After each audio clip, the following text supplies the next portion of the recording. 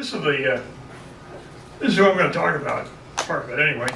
Bunky. I don't remember why we named the dog Bunky.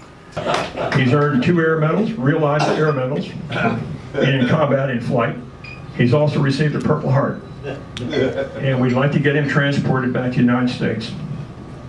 And Pan American said, we'll fly Major Gunn anywhere in the United States where you can find somebody to pick him up. And my crew chief, Steve Zelensky, said, I'll do it. And they flew him to Detroit. Steve picked him up, and Bunky ended his days in Detroit. He's a couple of our other crew chiefs who went in to visit him after we got back. And they were getting ready to fire. They had lock and load, and they had 50 rounds that they were going to shoot. And as they were just preparing to fire, the sergeant I had up in the tower with me said, sir, there's something moving out on the range. And sure enough, I looked over there, coming up from the bottom, there was a little puppy bouncing across the ground. It's like, oh, geez. So it's like, all right, stop what you're doing, unload the weapons, everybody get away from the firing line. And I told the sergeant, I said, go out there and get that dog, or chase him out of there, do whatever you need to do. So he went down, took a Jeep down there, and encountered the dog. And the dog wouldn't leave. He just said, no, this is where I belong. So he picked him up and brought him up to the firing line with me.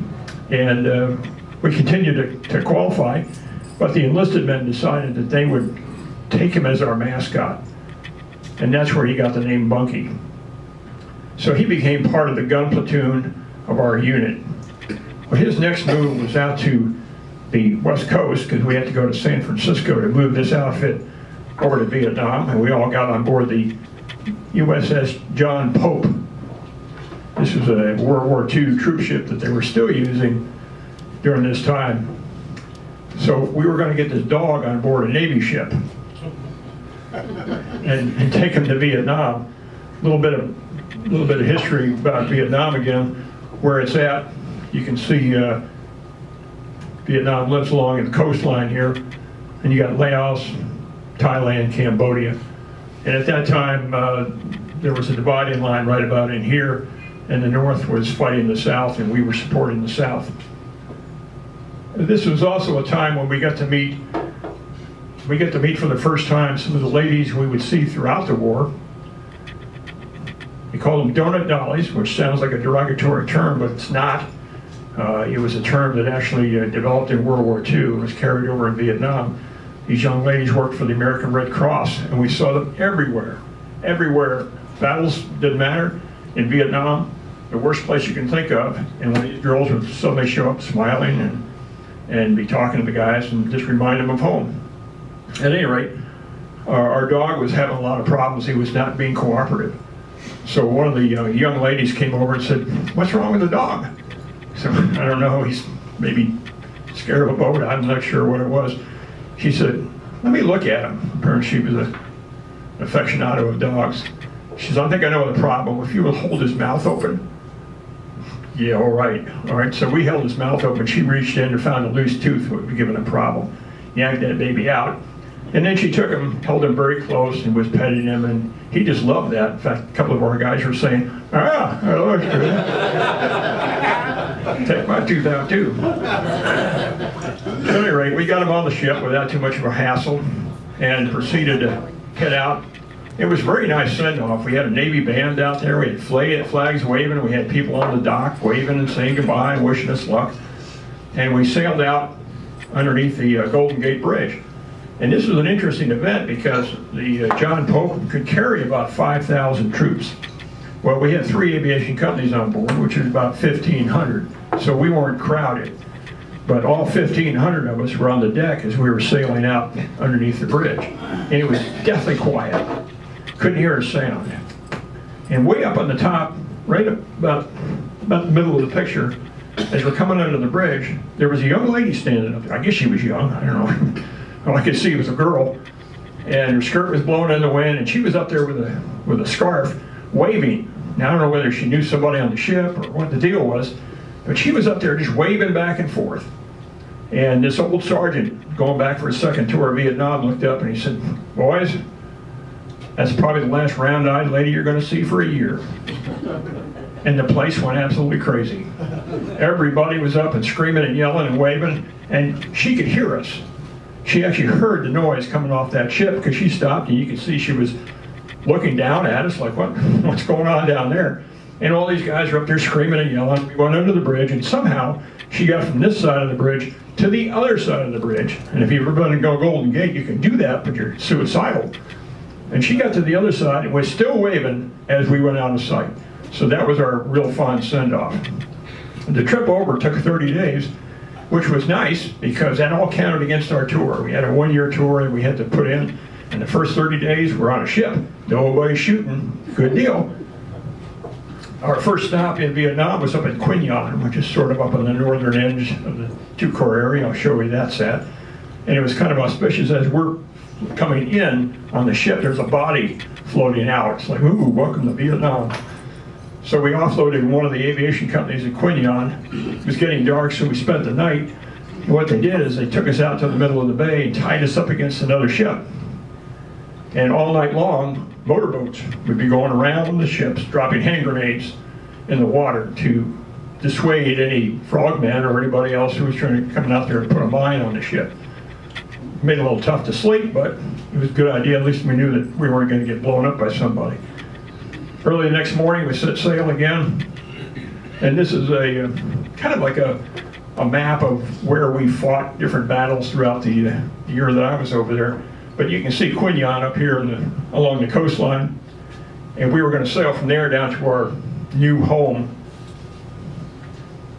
which was down in Dong Batin. Looking at those core areas again, this was the I-Corps up here. That's where Bert used to hang out up there. This is 2 Corps, went from here down to here. It was all the Central Highlands. It was mountains, and that's where I flew. 3 Corps, 4 Corps. So this 2 Corps area was actually the largest area of all the corps over there. And our new home was Dong Batin, which was on a bay, Cam Bay, as a matter of fact.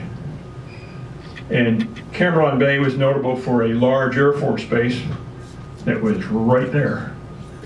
And our compound was just across the bay from Cam, right up there. This is where the heliport was. There's a runway over here and some other elements right along Highway 1. Initially, when we set up, it was a 92nd Assault Helicopter Company, and the company name was Broncos, but somebody else had stolen the name before we got there. So they said, we got to do something else. Got to have a horse, because we already got a picture of a horse. So they said, okay, it's the Stallions. All right, Stallions, and then the guns became the Sidekicks. So those were the call signs for the company. Topo map. You can see the Dong Batin area over here is the heliport. This is where our barracks were. The runway. Here's the main runway over at Cam Bay. One of the old aerial photographs that they use for aviators. You see the helicopters parking area, main runway. This is what it looks like today. Of course, it's all been changed, deserted. This is where the helicopters parked. This is where our quarters were. Runway over Dong Batin, Highway 1 running up to the middle of it. If you look out towards the ocean, you can see it's pretty close. We've got the bay and then South China Sea over there. And notice there's a lot of agriculture going on over here. Well, back in the day, that wasn't there. That was all jungle from the time they cut all this away, but that was all jungle from there on out. Looking in the opposite direction, that was the main heliport that we operated out of. They called it Flanders Field, a nod to our previous fighters in World War I. Looking back to the west, we were at sea level, but we quickly got into the mountains. So that's why they call it the Central Highlands. And again, you can see this is a current aerial or satellite photograph. You can see a lot of agricultural going on there. But no, in '67 there was none of that. There's a radio relay station right in there, and right beyond that the war started. We didn't own any of that property, and the bad guys lived out there. So as soon as we got off the ground and started heading out, it was arm the weapons and be ready for action, because we didn't own that property. Somebody else lived out there. These are basically our living quarters. We called them hooches. And the enlisted men had a long hooch, and they'd all had their own bunks. The officers had the hooches divided up into 2-man rooms. So we had a little bit of privacy. Some bunkers built between each one because it wasn't unusual to get mortared or some other kind of incoming activity. And everybody would bail out, head for the bunker. And this is where Bunky made his home. He felt right at home in the sand. And you notice he wasn't a very big dog. When we got him, we thought he had big feet and a long nose and figured he's going to be a big dog. He turned out to be a small dog with big feet and a long nose. Which wasn't a problem for us, but it was for Bunky, because all the dogs in Vietnam are tall dogs. So as he grew older and became interested in other dogs, it suddenly found out that what he was interested in was out of his reach. But being the intelligent dog that he was, I watched him solve this problem one day. I came out of the hooch and Bunky was on the ground growling and throwing sand around, which was not unusual. We all did that occasionally. But he dug a trench. And he was disappeared, and a little while later he came back with one of his girlfriends who was pulling her by the ear right into the trench, which brought, you get the picture, you know, got all her parts down to his level. And this was our happy group, and Bunky was right at the middle of the group.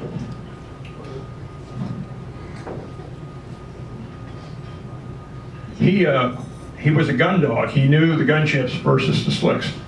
And the reason he did is because the helicopter made just a slightly different noise.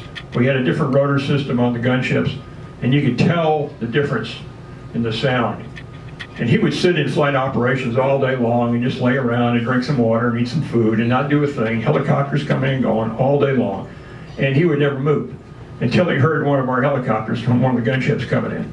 And then he'd be up barking and scratching at the door. They'd let him out. He'd run across the airfield, and he'd run around underneath the helicopters. Well, the problem there was that most of our helicopters were underpowered and overloaded, which means they didn't hover very well. So when you're trying to set it down in a revetment, you got this stupid dog running around underneath you. It's like, don't kill the thing, don't watch out.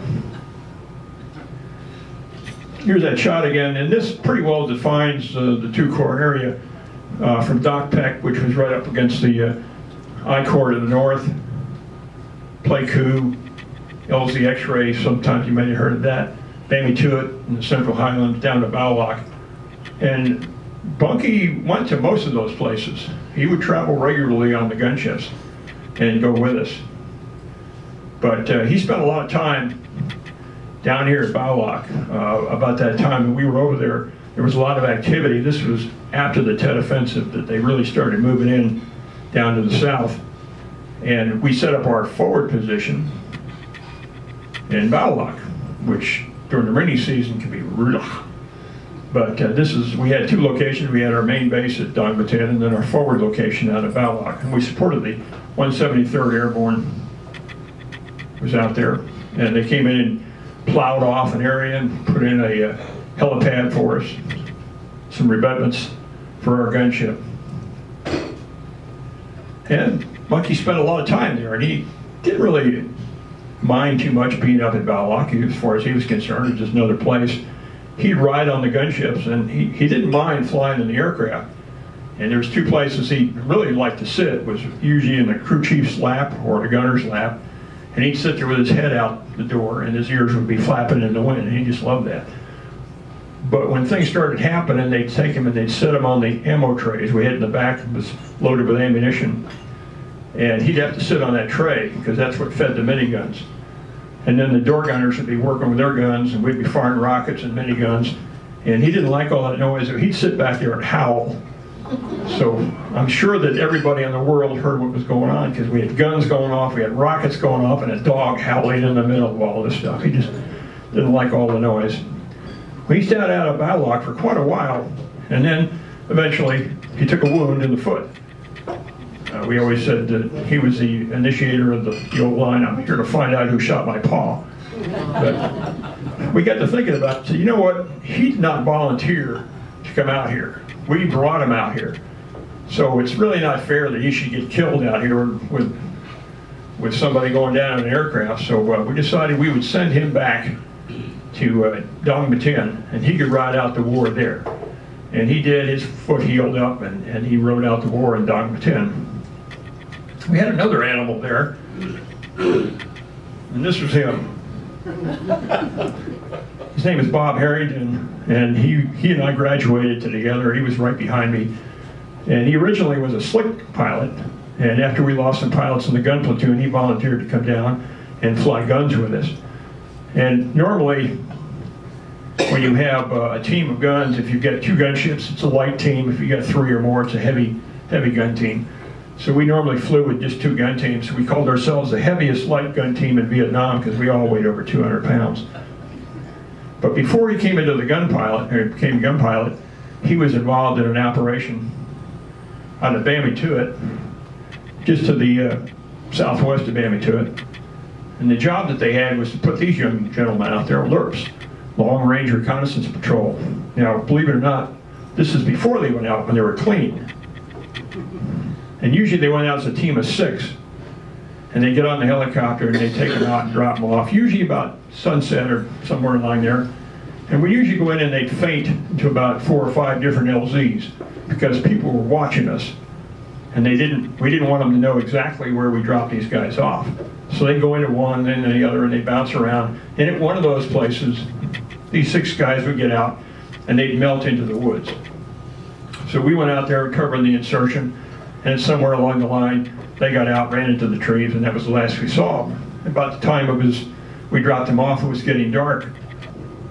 So we said, okay, well, what's next? Well, we want out of here. I said, yeah, how about if we just call out some gunships and we keep our guys on target all night? No, we want out. Okay, so we call back, and out comes Harrington. Here comes the bear. He's got him and another aircraft coming out, and they're going to pick these guys up on a rope. They can't land, so they got to go pick them up on a rope. So what they do is he gets down there by the trees, and he's got to turn on all his lights. He's got a searchlight, he's got a landing light, he's got all the lights on so he can see what's going on. And they drop a couple lines down, and each aircraft takes out 3. Bear picks up 3, and the second aircraft picks up 3. Now these guys are hanging under the aircraft. You can't pull them up in there. So we figured they don't want to ride all the way back to Bowlock hanging underneath the aircraft at night. That's just a little bit nuts.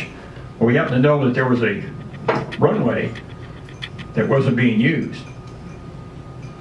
So we found that, and we all landed out there. We had the slicks, the guns, and all these guys, this team we just picked up. We had a little survival party. Everybody's hooping and hollering and saying, whoa, this is great. And I said, I need to talk to that radio operator. And I said, so what exactly was it you saw down there? And he said, well, you know, the first 2 runs with the helicopter, he said, those rockets were way too far out. He said, but the third con, man, he came in, and he said, I was watching you come in, and all of a sudden, all the bullets in the world were coming right at us. He said, they started out about 100 yards, and they were coming right up to us. They stopped and went down this side. And he said, all the way down, I could hear them hitting people. He said, they were hitting people. And he said, I looked back, and here comes 2 rockets. And he said, I finally got my voice and yelled, cease fire. He said, the rockets went right over our head and landed about 10 meters behind us. He said, that was great shooting. I didn't have the heart to tell him. I said, you guys are the luckiest bastards in the world. We had nothing to do with that. I said, I think Joe Baggett is blind as a bat. But at any rate, he swears that it got him out of there alive. We had a little rivalry they always had with the guns and the slicks. One of our favorite phrases was, slicks are for kids. So we were working on a deal on Duck Lap. This is the border, so it was a pretty tense place. And we going out there with 6 helicopters, 6 slicks and 2 gunships, and we were going to support this operation. Well, the ground commander came up after a while and he said, we're waiting for some other equipment to get in here, and we're not going to be ready to go for 3 hours.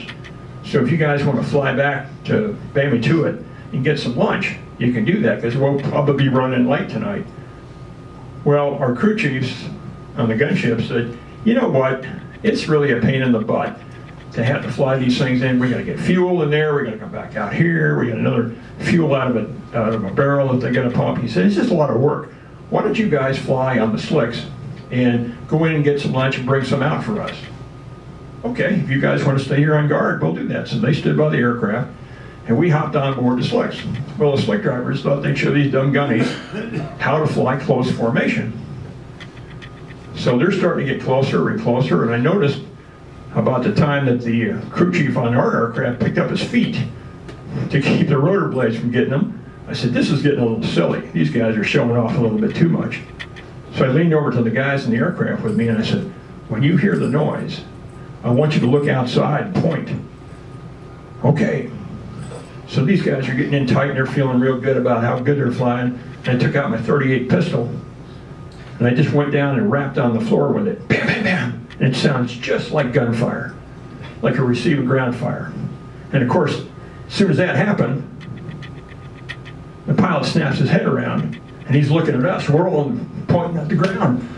And I can see his lips move, ground fire.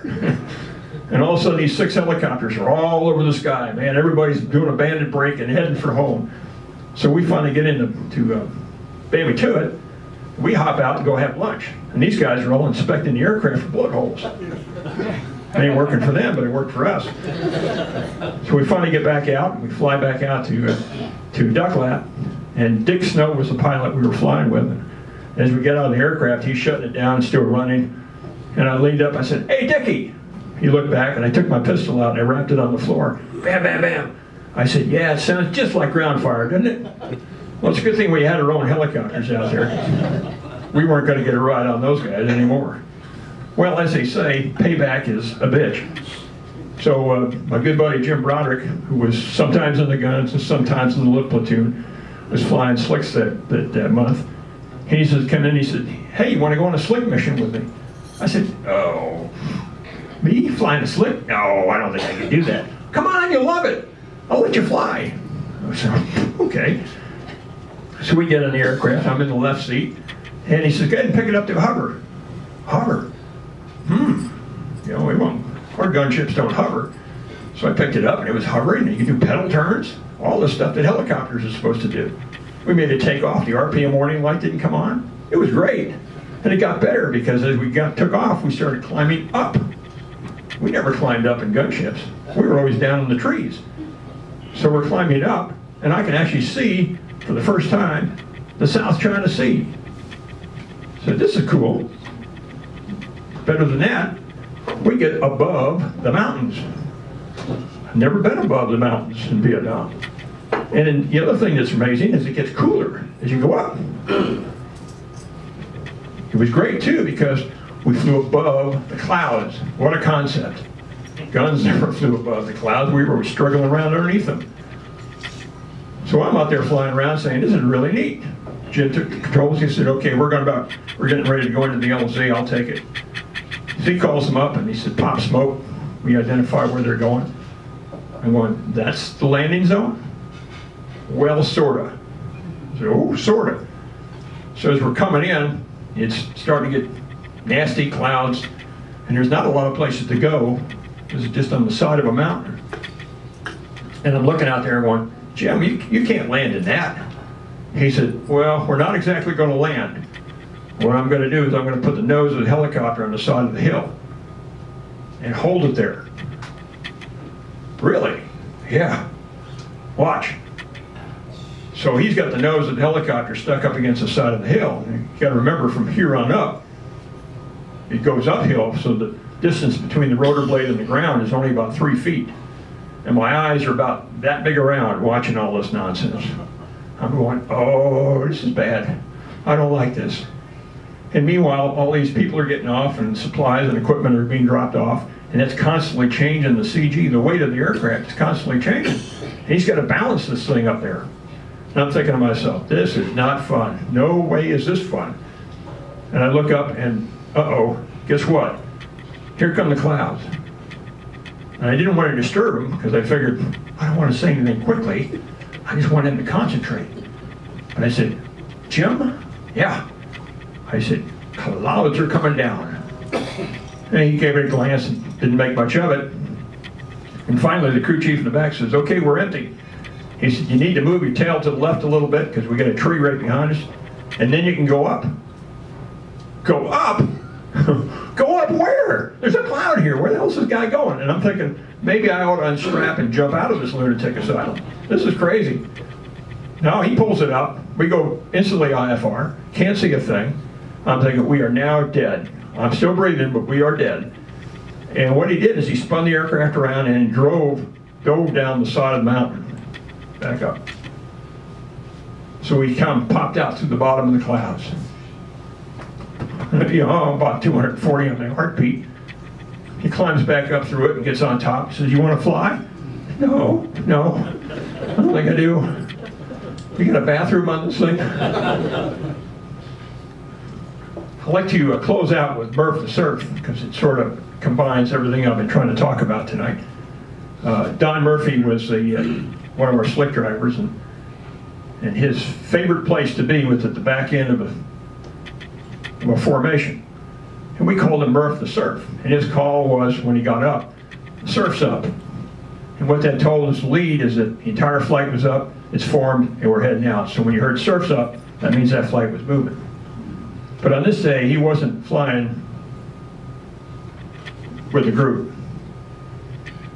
We also supported this MAC-V Recondo School, which was up in the training with a 6-man team, got dropped into a known enemy location, and their job was to recon that enemy for about a week, and then they'd come out and report what was going on.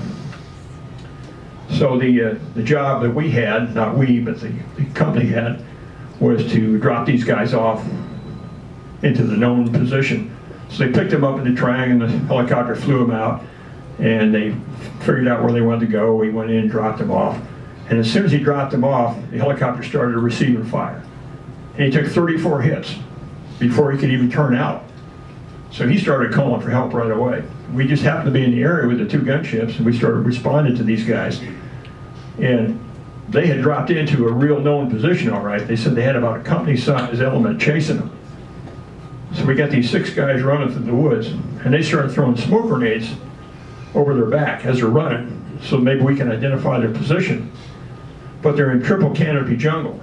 So by the time the smoke wanders its way up through the trees and finally gets out to the top, it's pretty widely dispersed. You really can't tell. We put some minigun fire in there to see if we could do some good, but it wasn't working. So about that time, Don Murphy shows up, single ship, helicopter. He said, "What's up?" Gave him the scoop. He said, "Okay, I'll get these guys out of here." I said, "Well, first you got to find them." So he goes down and he hovers down on top of the trees. Now there's a bunch of bad guys down there with automatic weapons, and he's sitting there as a sitting target, just hovering around trying to find these 6 guys, and they're moving at the same time. He finally locates them on the ground. He can't see them, but he's right above them. And he says, "Okay, you've got a decent LZ about 1 kilometer ahead." And the guy on the radio says, "We're done. We can't make it. We're done." Murphy says, "Okay, turn right, 50 meters, I'll pick you up." Well, I was right behind him when he said that. So I looked to the right.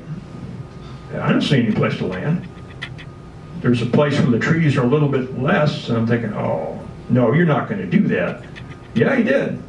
He went down there and cut the LZ with the rotor blades. He just went down there, and twigs and stuff are flying all over the place, and I mean, it's nasty. I'm thinking, this isn't good. But he gets it on the ground, and these guys finally break into the clearing. Now the crew chief, wanting to help, gets out of his bay, and he's standing in there, and he's going to help. He's going to throw these guys on back of the aircraft. So he's reaching down, pulling them up as they come up to the aircraft. He grabs them by their straps and throws them on. The last guy on the team, the big bruiser, weighs about 240, and he's got an M79 grenade launcher. And his whole job during this whole run is to turn around and fire grenades every couple minutes, trying to keep everybody from catching up to him. He's the last guy. And as he comes up to the aircraft, he turns around so the crew chief can grab his shoulder harnesses. And just as he does that, the lead enemy soldier comes into the clearing. He's still got 1 grenade left in his M79, so he goes to shoot.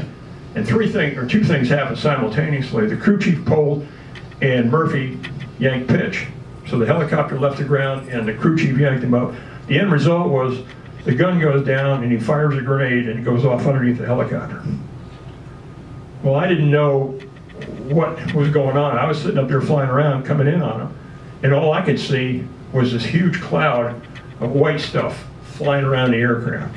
And I said, oh Lord, they've been hitting the fuel, and now we got jet fuel swirling around, and it's going to find that hot engine, and this whole place is going to go up in fire any second. And Murphy comes on the radio and he says, gas! I'm thinking, yeah, jet fuel. Tear gas! Tear gas? I can't see. Well, the last grenade the guy had was a tear gas grenade. So when it went off, he filled the LZ full of tear gas. Well, Murphy's coming out and he can't see anything. I just happened to be right behind him. I said, oh, keep coming. You're doing all right. Hold the nose up. A little to the right, a little to the left. So I'm talking him out of there, and I started to panic because I figured, we got to do this all the way back home. We're going to lose something. This is not going to work. But fortunately, it was about 15 seconds and his eyes cleared. It seemed like about an hour and a half. But it took about 15 seconds for it to clear up. And finally he says, okay, I think I got it now. That's good, because I don't think I could talk you all the way back to Dong Batin. And he said, but the aircraft's shaking a little bit. I said, yeah, you probably ought to. You just cut down half the woods in South Vietnam, it ought to shake. He said, why don't you guys stay pretty close? So we don't normally fly formation, but I got on one side, and the other guy got on the other side. We did what was kind of like a helicopter mutual hug. You know, we all got together and flew back to Dong Batin, and Murphy flew the aircraft directly into maintenance. He got out, got into another helicopter. The 6 guys got off. They flew up to Nha Trang, probably went back out in the field to finish their problem. We refueled and rearmed, went back off for the afternoon. It was just a morning's activity, pretty typical of Vietnam. We put 6 guys in, pulled 6 guys out. Nobody got hurt, nobody got killed. As far as I know, we didn't even hit any enemy down there. But it was a pretty terrifying day. I got some awards and decorations over there, and people say, well, you must remember this event pretty well. I said, you know what? What I remembered was this event and the fact that this stuff was going on every day. We got medals because somebody was there to report that particular event. It impressed them at the time, and they wrote us up, and we got a medal for it. But stuff like this was going on every day. People were landing on mountaintops, and guys were picking up troops and cutting down trees with helicopters and doing all this stuff. And nobody ever got medals for that. It just worked out that way. My last day was October 28th, 1968. There was an unwritten rule that the last 2 weeks you were in country, you kind of didn't have to fly anymore. That didn't work out. It seems like this mountain that existed between Nha Trang and Dong Batin had been a hot place for VC for many, many years. We just sort of ignored it, flew by. They didn't shoot at us. We tried to keep them out of it, as long as everybody was content with the status quo.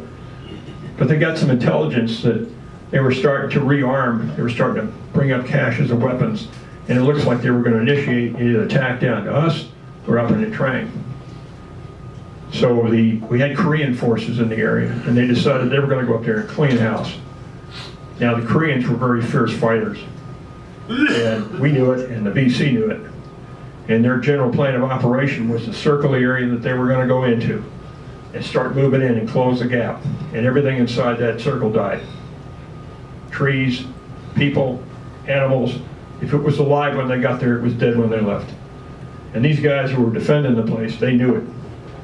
So it was a fierce, fierce fight. It's not a battle that you ever heard on TV, but these guys were desperate.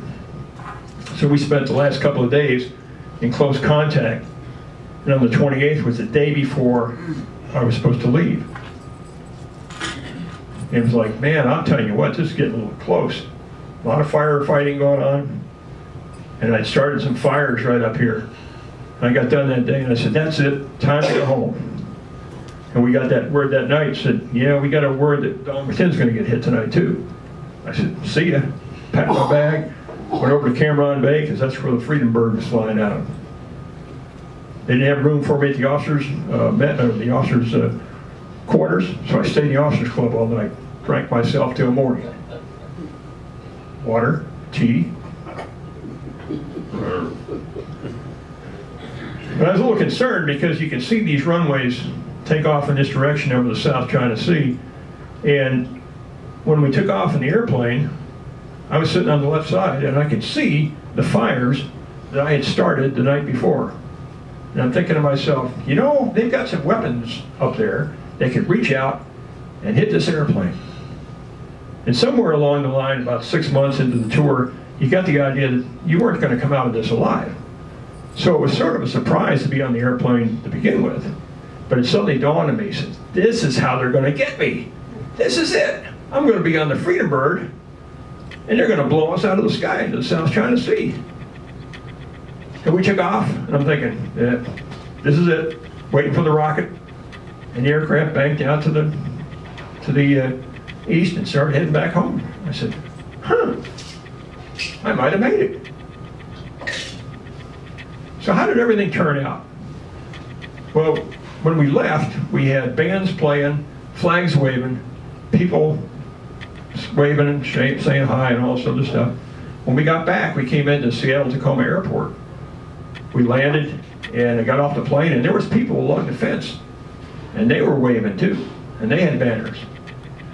But when I got over there, they weren't real happy with us. And there was people waving signs and saying really nasty things. Something about killing babies and all this other stuff. And there was a woman who looked not too much unlike my mother, who was standing at the fence, and she was spitting through the fence. I kept looking around saying, what are they mad at? And I kept looking behind me, so somebody out here really pissed them off. And I realized they were mad at me. And it didn't make me angry, but it was depressing. It was depressing because it suddenly dawned on me that I just left a bunch of guys behind who were dead. And we're coming back, and this is what we're facing. But fortunately, we had a chaplain over there who gave us some good advice. Said, you don't have the luxury of being depressed. Get with it. Get your act together. We traveled and went on to other wonderful things. The aircraft that I flew a lot was called the Sidekick. It was our kind of our unit crest, and the guy who manned it was Steve Zaletsky, and that was the Sidekick. And it seemed like a lot of the things that happened to me over there happened when I was flying that aircraft. So I was glad to find out that the Sidekick survived, and actually, in honor of the duty that it did in Vietnam, found a place at Fort Stewart, where it's still on display today. 13,853,027 falsely claimed to have served in Vietnam, supposedly the most unpopular war in a decade. I said, well, it wasn't unpopular for a lot of people because they thought they could cash in on it. We lost a lot of helicopter pilots over there. Most of the records will probably indicate that there was enemy action. The truth is that at least half those accidents were due to pilot error, fooling around, doing something they shouldn't have been doing. And that's sort of what prodded me into the safety business.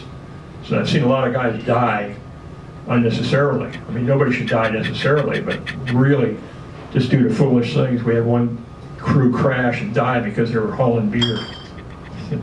That's no reason to die in Vietnam because you're carrying beer. I mean, getting shot down was easy, but you didn't want to die carrying beer.